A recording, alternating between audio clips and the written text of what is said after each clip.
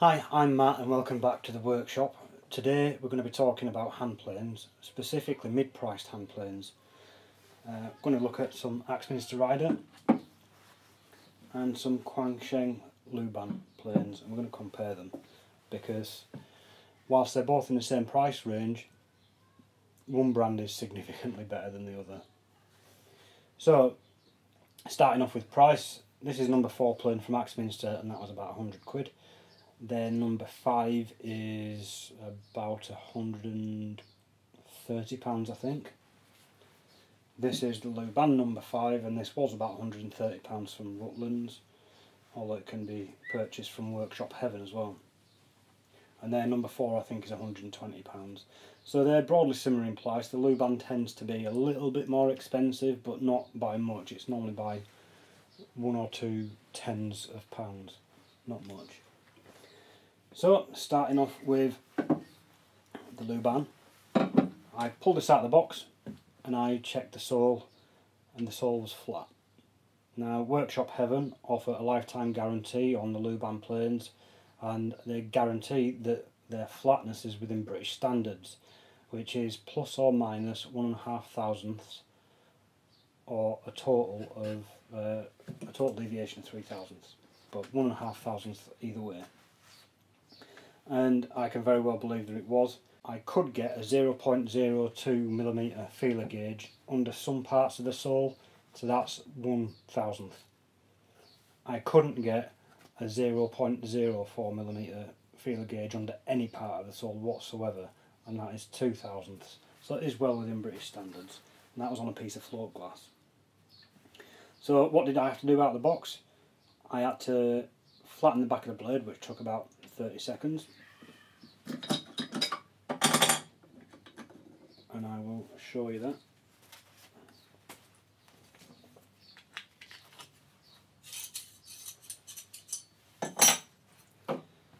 So the back of this blade isn't perfect, but then I'm using these tools all the time, so I don't know if you can see up here we've got a very nice mirror finish. That took about 30 seconds to get. There's some scratch marks that I haven't got rid of yet that I put in there, they weren't on it. They're basically the intermediate grits between the polished grit and the factory finish. That took about 30 seconds, it took about another minute to hone the blade, and that was it, ready to go. The blade and the cap iron fit together very, very nicely. I didn't really have to do anything to that, although I did just polish the end here a little bit, and I did put a little polish on the bottom of the cap iron, but it didn't need it at all. There was no gap. And that amount of preparation has been the same for all of my Luban planes. So let's see how it performs, shall we? Now, what's nice to note about these Luban planes is they have a proper lever cap. And the advance and retard knob here, it's somewhere between 3/4 of a turn and a turn between engaging.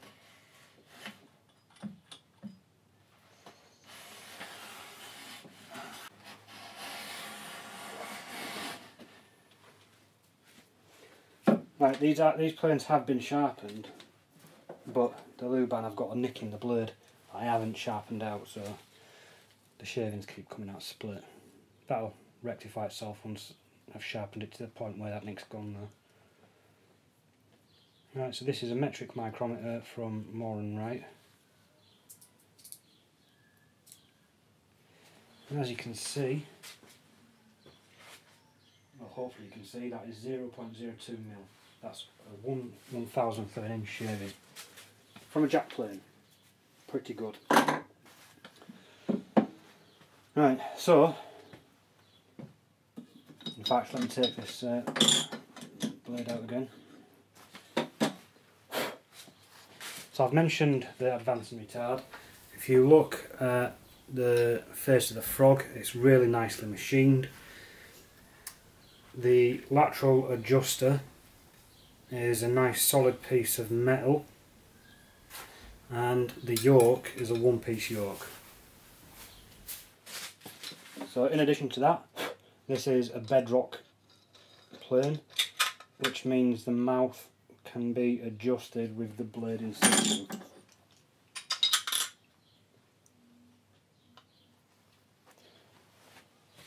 So looking closer again, handles, really nice. I think it's the Binger, but it's a nice finish on there. There's no rough edges. The Japanning is pretty good. It's mostly smooth. There's a few pits and dimples here and there, but not many, and there's none of it flaking off. The machining on it is really nice, on the sides and the sole and stuff like that. And I've got a lot of wax on here as well. So, but yeah, I didn't have to do anything to this out of the box really, other than sharpen it and ready to go. Very nice plane. Now, as well as the frog being machined well, underneath the frog on the plain bed, that's also machined well, and I'll put a picture of that up now. Right, moving on to the Axminster Rider, about the same price.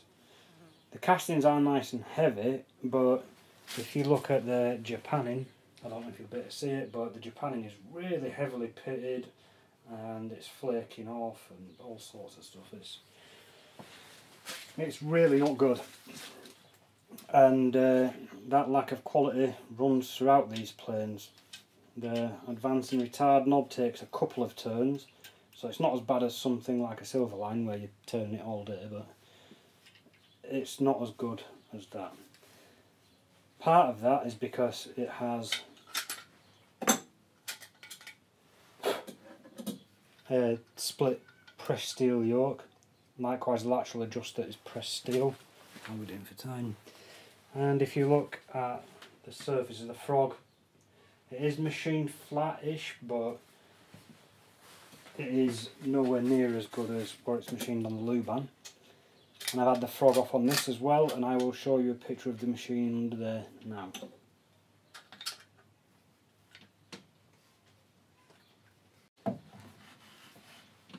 How does that actually affect performance though? Well, that doesn't affect performance, but what does affect performance is the fact that the sole of this plane still isn't flat, despite me spending 4 hours trying to flatten it and an hour trying to flatten the cupped blade and the bored cap iron. And that was the same with the spare blade, and it was also the same with the number 7. In addition to that, the spoke shaves and scrapers that I've got from Axminster all needed the beds flattening. The only plane that didn't was the small shoulder plane, and I think that was just because I got lucky. With the Lubans, the amount of work that I had to do on that, which was just honing the blade and a very slight touch on the back of the blade, has been the same on the low angle block plane, the low angle rebate block plane, the 62 low angle jack. The large shoulder plane didn't even have to have that done, it just needed honing.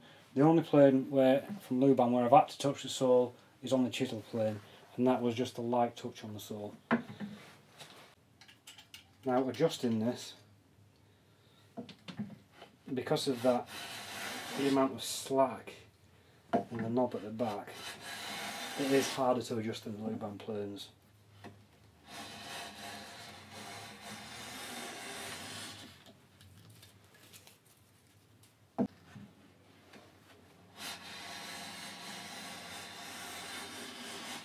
There we go. That's looking better.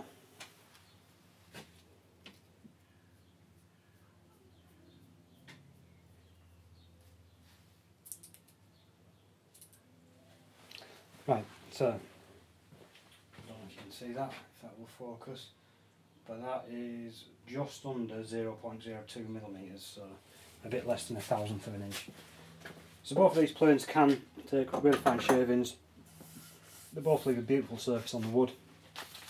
They both cost about the same price, but the difference is that the Luban is much more of a family member to the Lee Nielsen's, whereas the Axminster Rider are much more of a family member to these horrible cheap 20 quid Silverline planes. The amount of work it takes to get this working how it should work out of the box is ridiculous. I'm amazed that Axminster let these out of the factory with their name on it. Although Axminster do advertise these as site carpentry tools, where Luban advertise theirs as fine woodworking tools. And I would say that without putting the work in, that's very true. But on site, when you're going to use a number 4 smoother, you're doing timber framing and stuff like that. So a jack plane maybe, yes, but a number 4 smoother, I don't think so. I think Axminster have really dropped the ball with these planes, which is a shame to say because I've got some Axminster tools that are fantastic. But if I had my money again, I would not buy Axminster Rider planes personally. And in fact, I'm going to be replacing this number 4 with a Luban plane. I'm not going to do it with the number 7 because I don't use it enough to warrant it. And I've managed to get it flat enough to actually make a board flat. So, without repeating myself, I think I should leave it there and let you make up your own mind on which of these mid-price planes is really worth the money and which isn't. Let me know what you think in the comments. Thanks for watching, and I shall see you later.